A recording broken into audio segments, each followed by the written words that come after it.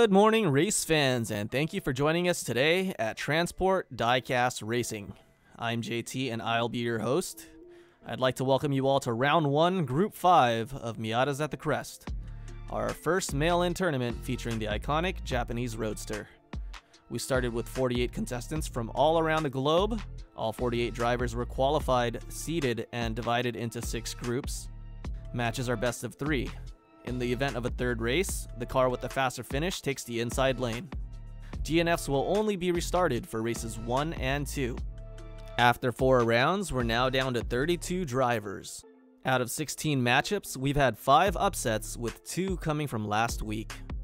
This tournament and the prize for the winner is sponsored by Slandman Customs. The winner of this tournament will receive a $30 credit to the Slandman Customs store, along with a pair of axle alignment jigs.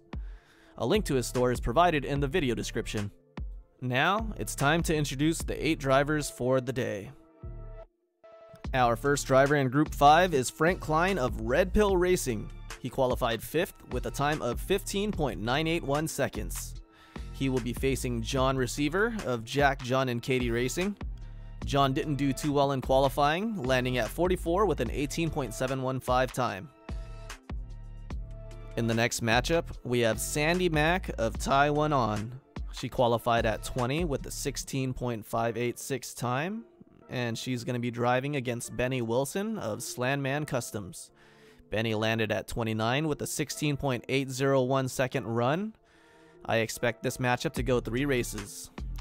Then we have Big Romy of Rivera Racing. Big Romy qualified at 28 with a 16.038 time. He's got a great chance against Josh Poffler of Rust Belt Diecast Racing. Josh had some control issues, qualifying at 41 with a 17.642 time. He'll have to stay straight to stand a chance. And then we have Rowdy Rowley of Rowley Brothers Racing. Rowdy Rowley qualified at 17 with a 16.488 time. He has a good matchup against Willie Makeit of MNG Racing. Willie landed at 32 with a 16.972 time, but he's produced times in the low 16s before. Alright, ladies and gentlemen, let's get to racing. First up, we have Frank Klein and John Receiver. Frank starts on the inside as the higher seed. We actually found out that John was riding on a bad axle during qualifying, and that's been fixed since, so expect him to do a little better this time, as Frank starts off with a good lead. Adds to it on the back straight. John's still within striking range though. A good take on the Sizzler from Frank. And he gets turned around. John's nowhere to be seen. Frank takes race 1 with a 16.558 time. There goes John. No idea how he got held up there. Let's go check the replay. He loses a lot of speed from that drop, but I don't see what held him up. Switch sides, John's on the inside, and he needs a win here, but I'm not sure if he has it in him. Will Frank beat him to the open track? No, John keeps the lead and the inside lane advantage. That was not a good start from Frank, but he's keeping it close. He's waiting for a mistake from John. Going for the pass, but no, John blocks him and he takes the win with a time of 16.454, which is faster than Frank's last run. That means John takes the inside lane for the next race. There goes that pass attempt and block from John as he slides down to close off the inside lane. It looks like John opted to start from the outside lane instead. I'm not sure what's going on here. Maybe they didn't realize that John had the faster time. But this is not good. John really needed that inside lane advantage. Frank's got that same big lead as he did in the first race. Much bigger this time. Ooh, ugly turn. Oh! John with the late pass! Wow! Oh my god, I'm at a loss for words. That was amazing. John kept it together, waited for a mistake from Frank, which was a big one, as he goes all the way up the turn. And we have another upset as John Receiver takes 2 wins and advances to round 2. Next up, Sandy Mack of Taiwan On versus Benny Wilson of Slandman Customs. Sandy Mack starts on the inside lane. She had the faster time in qualifying. Benny keeping it tight, but Sandy's the first one to the open track. She kicks out her back end a bit there. Benny's right on her and he gives her a little love tap, waiting for her to make a mistake. She hits the wall and slides out, but so does Benny, and they finish in the same distance that they started in. Sandy takes the first win with the 16.800 time. Here's the replay, and that's where she slides out. But here we see Benny also making an error of his own. Hitting more walls than she did, actually. These two are pretty dead even. Switch sides. Benny's on the inside this time. Sandy's time was 0.001 seconds faster than his qualifying time. I'm pretty sure these two are dead even if we were to drag race them. Maybe a little bit faster with Benny as he's staying a little further ahead than she was on the last race.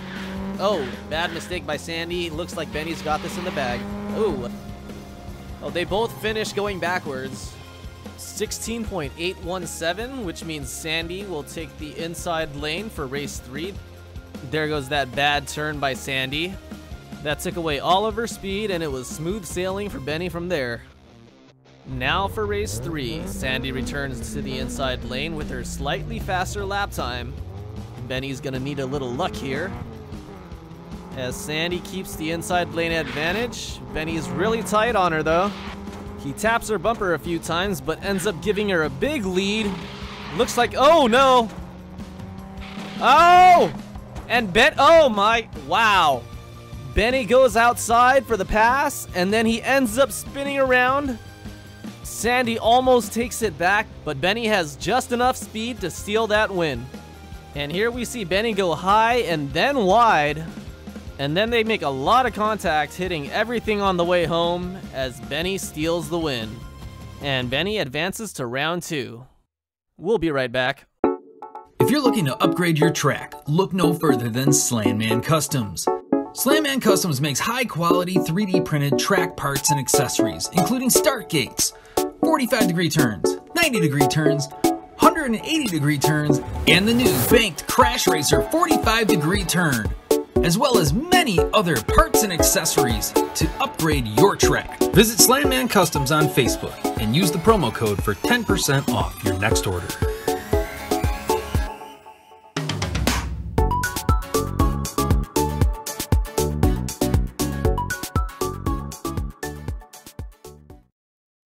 And we're back with the third matchup. Big Romy of Rivera Racing versus Josh Poffler of Rust Belt Diecast Racing.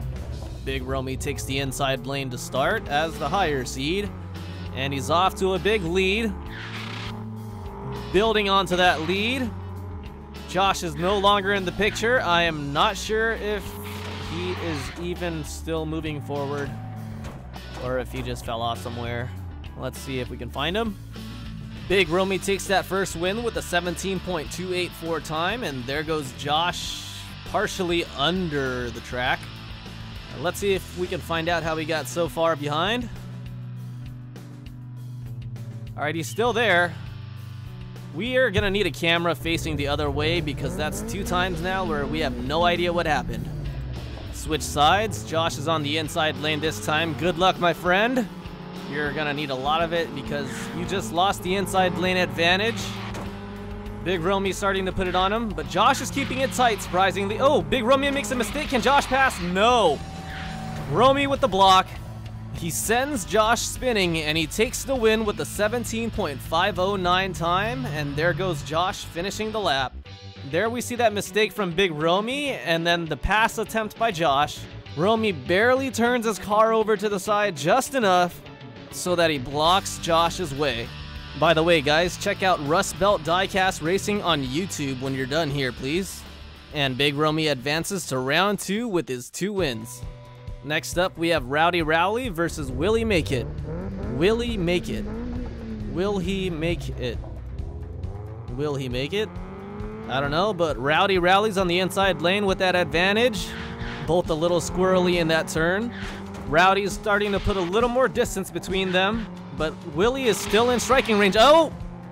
Rowdy spins around and gives him a chance, but Willie just helps correct his car and gives Rowdy that win with a 17.371 time.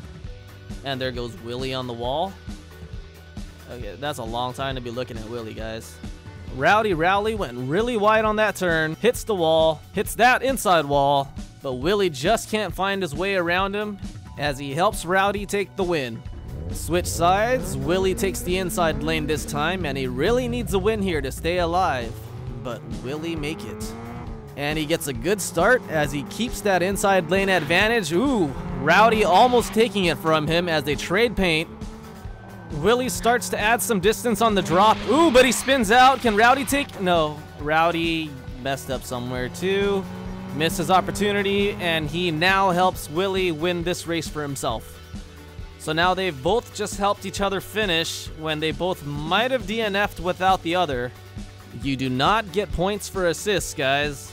It's win or lose. And there goes that love tap from Rowdy Rowley that gives Willie Make It just enough speed to round the corner and make it home. Switch sides. Rowdy Rowley is on the inside again. He had the faster time. Good luck to both. And Rowdy keeps that inside lane advantage. Willie's staying right on him though. This is the tightest race so far all day.